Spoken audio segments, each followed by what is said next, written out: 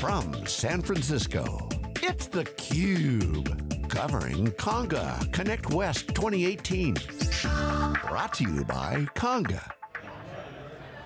Hey, welcome back everybody. Jeff Frick here with theCUBE. We're in downtown San Francisco at Salesforce Dreamforce. They're telling me it's 170,000 people, which I find hard to believe, but I'm not out there walking around in the traffic or stuck in an Uber. Hopefully you aren't either. We're excited. We're at the Conga Connect West event here at the Thirsty Bear. They're giving out free drink, free entertainment, free food. Stop on by, just a couple steps over from Moscone South, and they'll be here for all 3 days. So we're excited to be here too, for Salesforce. We've got some great guests lined up for you to talk about really the whole life cycle of this cash to quote, or quote to cash, excuse me. See Sharmon Moss first.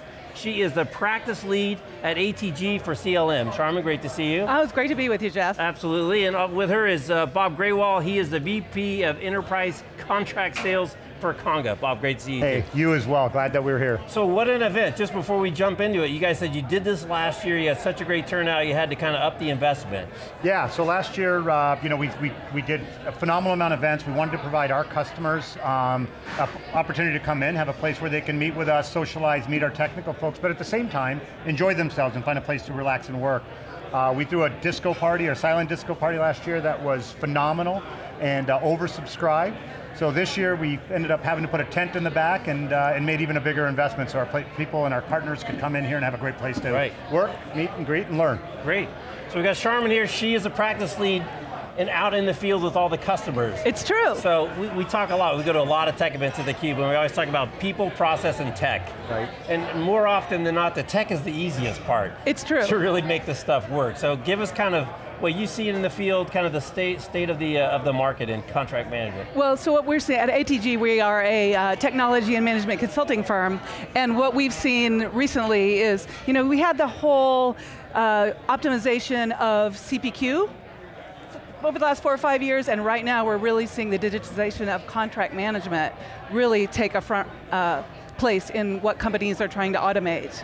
And that's why we're so excited to work with the team at Conga, because our synergies and the way we work together and our cultures are so similar that we're really able to provide just such a great complement to our customers. So when you say automating contract management, the first thing that probably goes into most people's head, at least the first time I heard it, was no way. I mean, there's so much nuance, there's so much legalese and maybe negotiated terms and settlements in a contract. How do you possibly automate that beyond what was state of the art 10 years ago? Where is it and when is it due? Right. So what are some of the things that people, what can you do today? What's the future hold?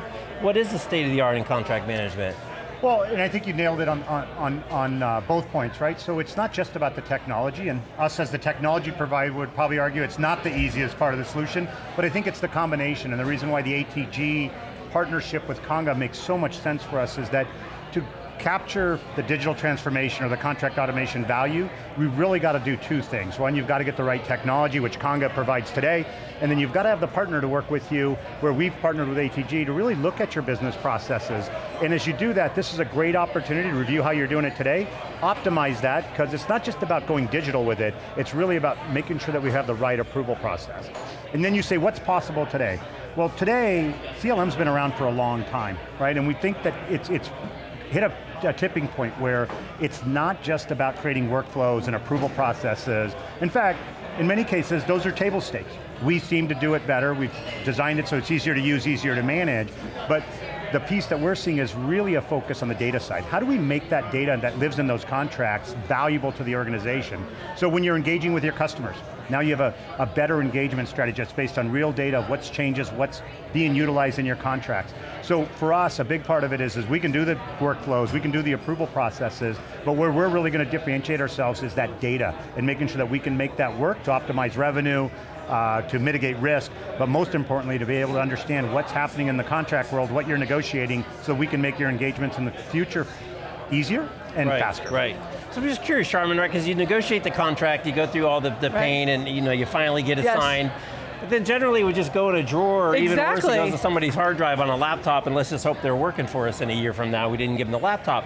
But how does that get baked, into making sure, there was an example earlier, that the right payment terms get into the ERP system, and then also kind of going forward, how does it not just become a stale document that's just sitting in a repository, but how do we extract the value, to your point, to get more benefits from that tough negotiated piece of paper that we work so hard on. Right, and I think that's where we're seeing the change now, because historically, it was our legal teams that wanted to automate things, to make their lives simpler, and now we're seeing we need not just to support the legal teams with this information, we need to support reporting, we need to support renewals, we need to support amendments, and we need those data elements that are associated. So like you said, the payment terms, or the length of the term of a specific service, we need to datatize that, put that in a system where people can search for it, discover it.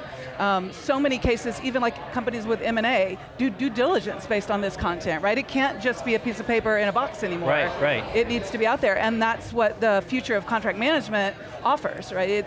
We are at this point in the emergence of this technology where customers are starting to realize the value in that digitization. Yeah, go ahead. I was just going to say the other thing that's happening, yeah, no, it helps, but too, is that the nature of business relationships is changing so much with new revenue models, right? Subscription models and kind of prorated, and then how do you work in your discount structure? I mean, it's so much more complicated and so much variety in the ways that people are engaging with their customers. And I would imagine most of the time that just kind of happens in that contract that's still in that guy's laptop that we don't know where it is, and we just kind of execute those things. So how is that getting surfaced and kind of baked back so it's more of a closed loop process? Yeah, so a couple of things, and we can talk about the process as Sharmon was walking us through kind of, hey, we can automate this, we can do this. There's a couple of things in the technology side that Conga's really done. And when we think about that, one is the true up. So when we built this on the Salesforce platform, one of the things that we really did was how do we take what's been in that contract? So a simple thing like, hey, the terms for payment changed from 30 days to 45. Well, today, or traditionally, people would go and have to update that manually. Well, we've created a technology called True Up, where you're able to identify all of those key factors, those key data points, and automatically have that update within your Salesforce instance. A challenge for one of our customers is renewals, right? Often we have standard policies of we're going to have to notify customers 60 days in advance of their renewal. Well, sometimes we have to negotiate that, and sometimes it's 90 days or 6 months.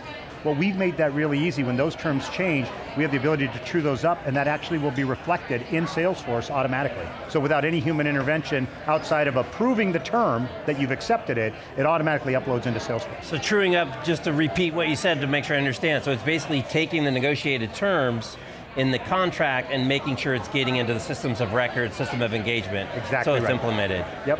It's true, and another factor with the integration of Salesforce is you can make some of that negotiation happen up front.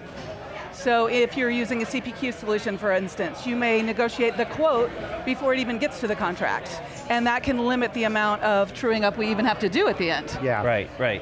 And that's the other piece, that one of the things that we've done is when it comes to just the cash to quote, we've built a product specifically designed for the cash to quote. We call it Conga Contracts Negotiator Edition.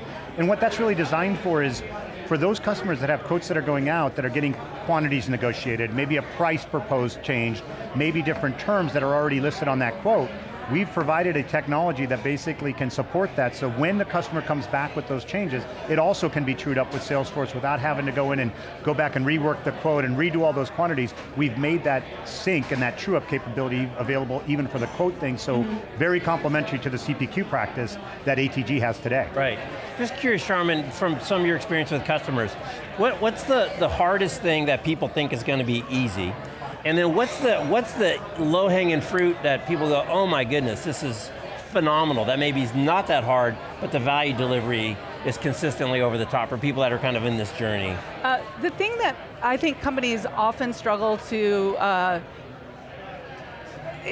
implement into their vision here is that when you're buying a piece of technology to solve a problem, is that piece of technology on its own is not going to solve your problem.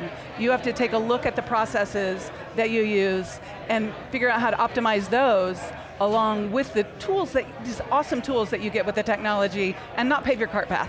Right. So don't keep doing the same things you've been doing for 20 years and just make them automated. Take advantage of this tool that you have. I think what people underestimate how easy it is is all the things that they have available to them with this automation. The approval process that can be automated. I don't have to email 4 people and get their responses back to say, yeah, those changes are okay. Right, that I can build that approval process, that I can build in the acceptance of changes to clauses. My legal department can say, I'll accept this as governing law or that as governing law, and give my salespeople the opportunity to do that without involving legal. And people often don't understand how easy that can be. Right. No more, fewer emails? That's got to be an easy close. Yeah, I wish it was just that simple, but absolutely right. Eliminating everything that lives outside of it and getting control. I mean, I couldn't agree more. Customers sometimes think the technology is going to solve the problem, and it's really not just the technology when it comes to CLM, it's about the technology and the process. And I think with the processes we've done, the practices we've developed, that's really helping customers get greater adoption, greater rate of ROI, really optimize that so they're getting a higher value and time to value with the processes we use when they're looking at CLM. It's almost a waste of money if you don't go the extra mile for the people in the process to really take advantage of the investment. Well, Bob Sharmon, thanks for taking a few minutes of your day, and Bob, specifically, congrats on this great event, and thanks for having us. Oh, thank you for joining us as well, and thank you for the time. All right. Thank you. He's Bob, she's Sharmon, I'm Jeff. You're watching theCUBE. We're at Conga Connect West at the Thirsty Bear at Dreamforce, San Francisco. Thanks for watching.